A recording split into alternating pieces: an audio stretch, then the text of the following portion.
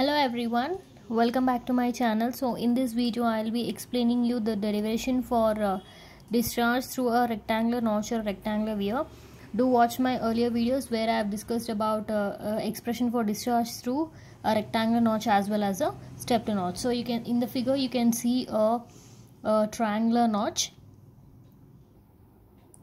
right? So you can see, yes, this is the V notch. Okay, this and this are the same. So this is how a V notch will look, and your V notch will be generally like this, placed like this at the end of a open channel, and from here the channel will start. So this is your V notch. So you can see this point, whatever you call this V point, this point is generally called as the apex point. Okay, and the angle here is called as apex angle. So this theta, whatever you can observe in the diagram, that's called as apex angle, right? So you can see water is up to some level in this V notch, so it will flow through the V notch.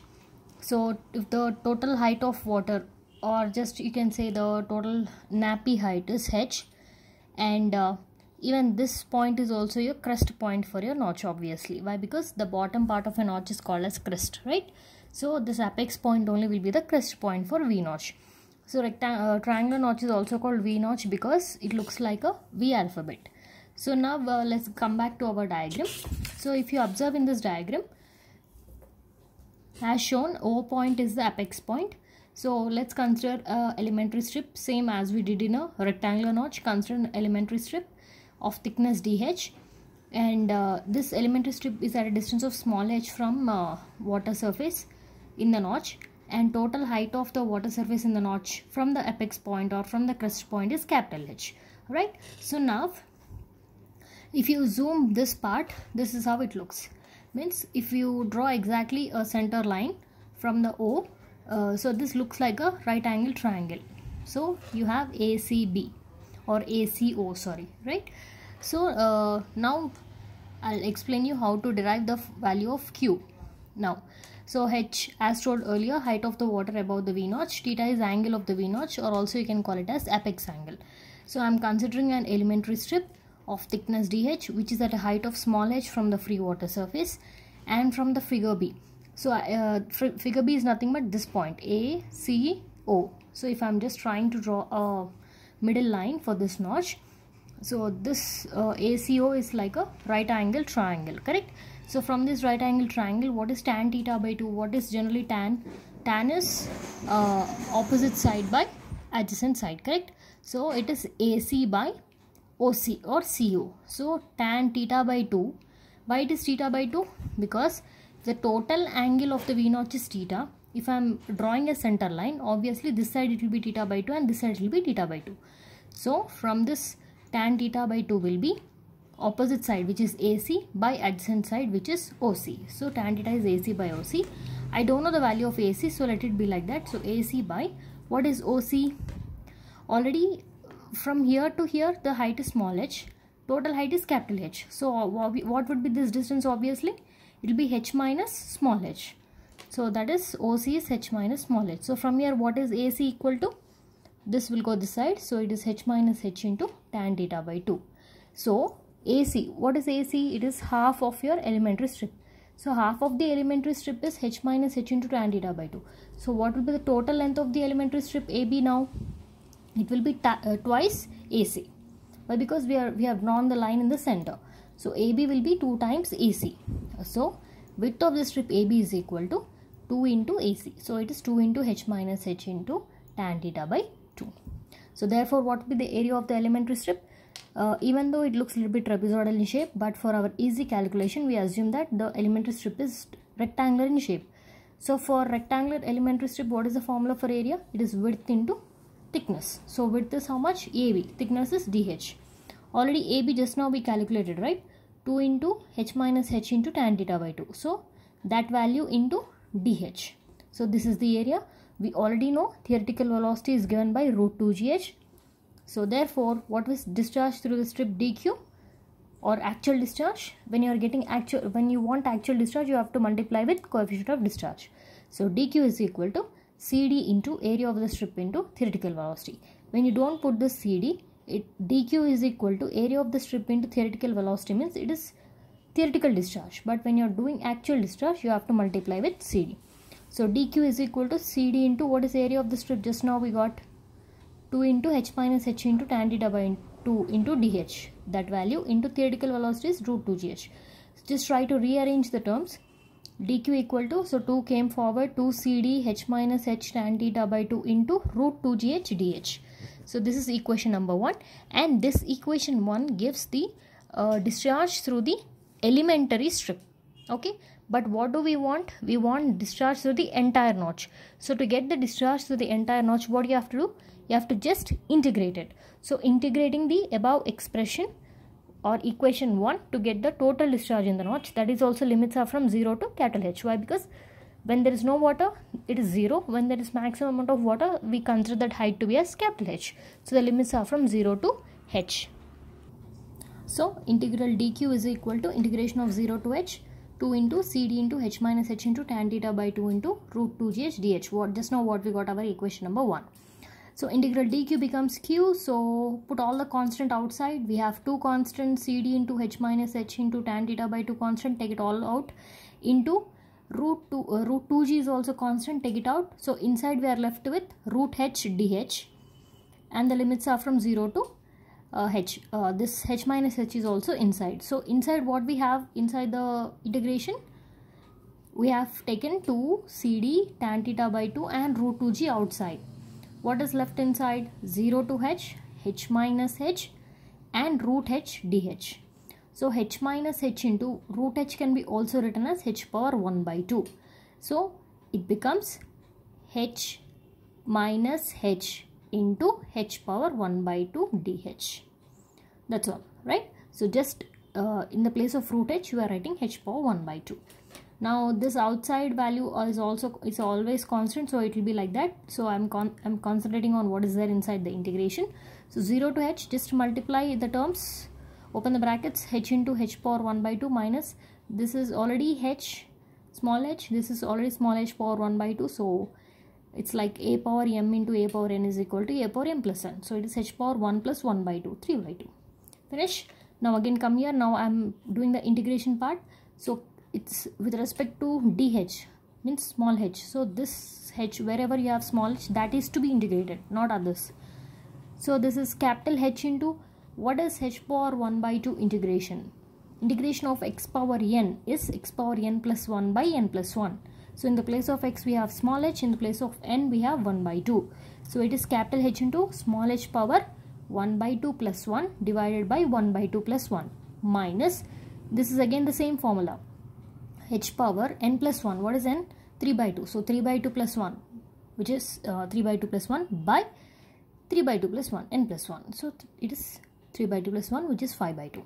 So h power 1 by 2 plus 1 is h power 3 by 2 by 1 by 2 plus 1 is 3 by 2 minus h power 3 by 2 plus 1 is 5 by 2 by 5 by 2, and the limits are from 0 to h.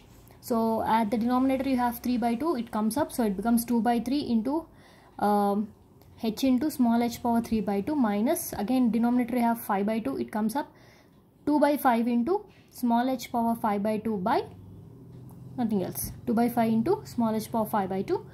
The limits are again from 0 to h. Now if you apply the limits, it is 2 by 3 into capital H is always there, so h into, in the place of small h you have to substitute capital H. So capital H power 3 by 2 minus 2 by 5 into, in the place of small h substitute capital H power 5 by 2 minus, when you are applying the lower limit it is 0 into, right? So h into 0 power something, this all becomes 0. So I'm not writing that. So finally 2 by 3 into, this becomes h power 5 by 2 minus 2 by 5 into, this becomes h power 5 by 2. So finally if you take LCM here, it becomes 4 by 15 into h power 5 by 2.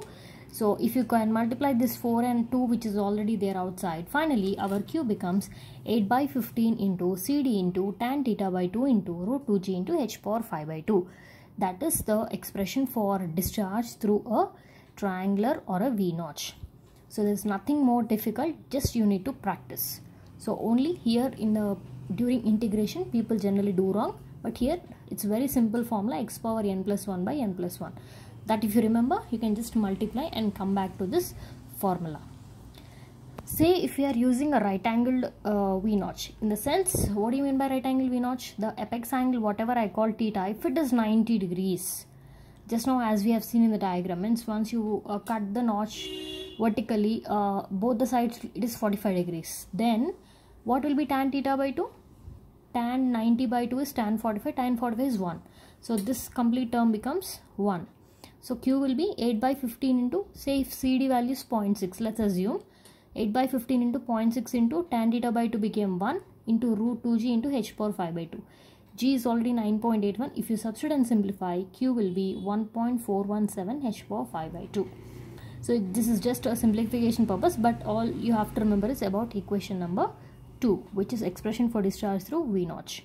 So to calculate discharge, you require the values of CD, theta and h, right? That's how you need to derive the expression for discharge through V-notch. Now let's see a few problems related to V-notch. So see the first question, find the discharge over a triangular V-notch of angle 60 degrees when head over the notch is 0.3 meters, CD is 0.6. This is a very basic model problem. So according to given data, theta is 60 degrees, capital H is 0.3 meters and CD is 0.6. Directly take the formula of Q, which is 8 by 15 into CD into tan theta by 2 into root 2g into h power 5 by 2. Just substitute all the values, we got 0.040 meter cube per second. A basic model of problem. Let's go for the next model, which is important. Water flows over a rectangular weir 1 meter wide at a depth of 150 mm and afterwards passes through a triangular right angled weir. Taking CD for the rectangular and triangular weir as 0.62 and 0.59 respectively, find depth over the triangular weir. So this question is a little bit tricky. He is telling that first water is flowing through the rectangular weir. See, you already know derivation for discharge through weir and notch are the same. So he is telling water is first entering into the rectangular notch, and after flowing through the rectangular notch, that water is again entering into triangular notch. So first water is entering or flowing through rectangular and then it is coming to triangular. He is asking us to calculate when this water from the rectangular notch is coming back to triangular notch, what is the H value he is asking. Okay, let's do. So for rectangular weir, what is the data given? He is giving 1 meter wide. So L is 1 meter. Depth of 150 mm means depth of water in the rectangular weir H was 150 mm, which is 0.15 meters. And CD value is given, which is 0.62. Next, related to triangular weir, he told right angled triangular weir means theta is 90 degrees. CD for triangular weir is 0.59. We don't know what is the depth over the triangular weir, right? That's what we need to calculate. Let it be H1. So what is, first water is flowing through the rectangular notch, right? So let's calculate what is the discharge through the rectangular notch first. So formula for discharge through rectangular notch is 2 by 3 into CD into L into root 2g into h power 3 by 2. This we have already derived. So it's 2 by 3 into what is CD? For rectangular notch 0.62 into L is 1 into under root of 2 into 9.81 into 0.15 whole power 3 by 2.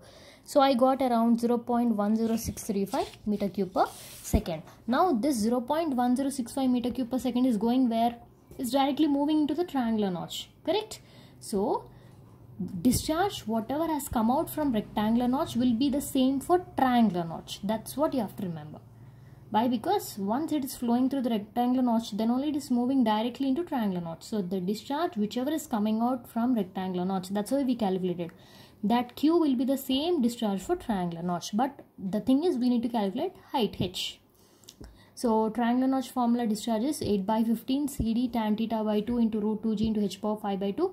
So whatever Q you got for rectangular notch, this value 0.10635, substitute here.